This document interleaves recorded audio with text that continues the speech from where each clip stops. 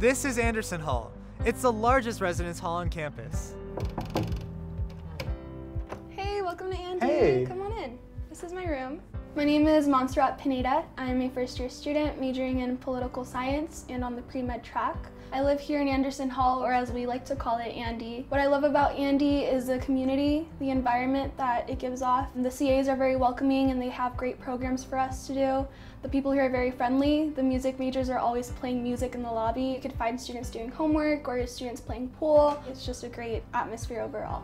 We also have the study room, which is really convenient. I used to be at the library all the time and it's really nice having the study room right there. Also, the laundry rooms are right on your floor. If you're a music major, there's a music room in the basement, which is really cool. Ultimately, I ended up here because I really wanted to be in a triple.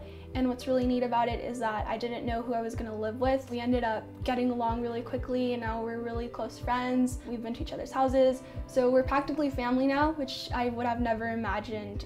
I think what makes Anderson different from the rest of the dorms is that it's not one set group of people. You have STEM majors, you have music majors, and everyone just gets along, and it's really neat when you need to go down the hall and ask someone for help on your chem homework.